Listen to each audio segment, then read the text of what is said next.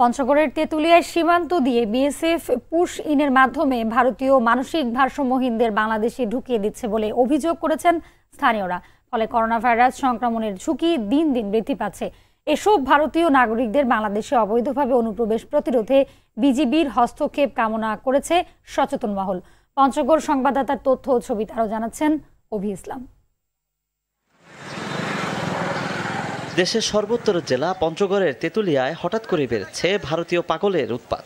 অভিযোগ আছে উপজেলার বিভিন্ন সীমান্ত দিয়ে বিজিবির চোখ ফাঁকি দিয়ে প্রতিদিনই 2-1 জন করে মানসিক ভারসাম্যহীন ভারতীয় নাগরিক পুশ ইন করছে বিএসএফ।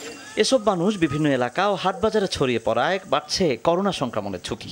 ইন্ডিয়া থেকে তারা পার করে দেয়, আমরা অনেকটা আতঙ্কে আছি যে তাদের সাথে করোনা ভাইরাস আছে কি না। দোকানপাটে মানুষের সাথে ভিড় জমাচ্ছে। কোভিড-19 বা করোনা ভাইরাসে দেখা দিয়েছে সারা বিশ্বব্যাপী।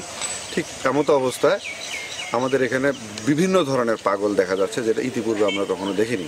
পাগলগুলো ইন্ডিয়া থেকে আসতেছে। ইতিমধ্যে আপনার মহানন্দা ওই ডাবলের পাশেই একটি পাগলকে তারা পার করে দেওয়ার একটা চেষ্টা করছিল।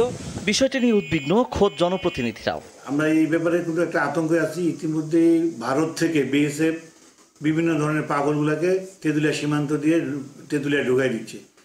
তো আমি এই ব্যাপারে আশা করবো যে সিও মহোদয়ের কাছে আমার অনুরোধ, ইতিমধ্যে আমি ওনার সাথে কথা বলেছি, এইগুলোকে যেন বাংলাদেশে না ঢুকায়, এই জন্য উচ্চ পর্যায়ে যেন উনি কথা বলে। আর এটিকে গুরুত্বের সঙ্গে না দেখলে পরবর্তীতে সংকট প্রকট আকার ধারণ করবে বলছে উপজেলা স্বাস্থ্য কর্মকর্তা। তেঁতুলিয়া অনেক অজানা অচেনা পাগল ঘুরে বেড়াচ্ছে।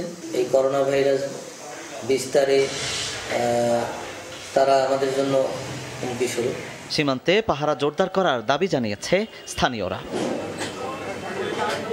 অভি ইসলাম, RTV।